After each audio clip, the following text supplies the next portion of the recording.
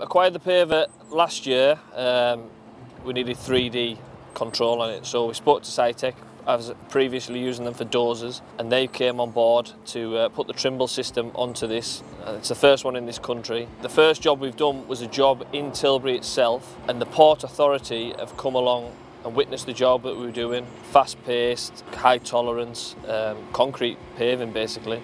Seeing what we could do with it and how quickly it could do, and they decided that that was the best plan for this, to get this site up and running. So last week we got the design off Port of Tilbury.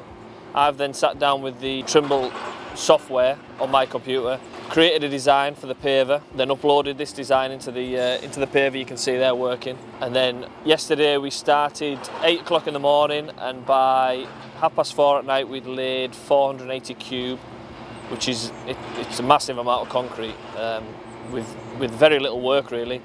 The finishing you can see is a brush finish, and that is basically all that's required by the finishers.